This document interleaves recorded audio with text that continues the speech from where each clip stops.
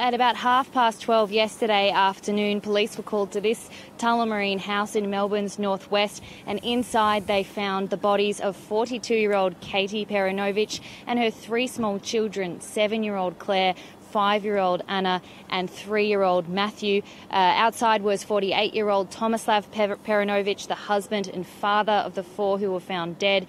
He was the one who called police, and he is currently assisting police with inquiries.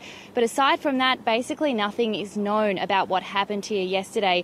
Police say they are treating the four deaths as suspicious, but they're not looking for anyone else in relation to the incident, and no charges have been laid. And they were very clear in their wording yesterday just to urge people not to draw any or make any assumptions about what happened here, as the investigation is very much in its infancy, and that it would be grossly unfair to make any assumptions at this point.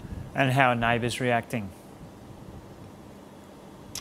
So neighbours this morning have again expressed their shock and sadness at the death of Katie and her children. They've described her as a loving mother and a friendly neighbour who would always walk by and say hello as she was walking down the street with her kids. Here's a bit of what friend and neighbour Marie Groves had to say earlier this morning. It's hard. It still hasn't really sunk in properly. It hasn't sunk in that I'm not going to walk out the door and see her walking past to the milk bar and picking up pizzas with the kids, and you know, I'm not going to be able to be at the park and see Matthew jumping on the trampoline. Yeah.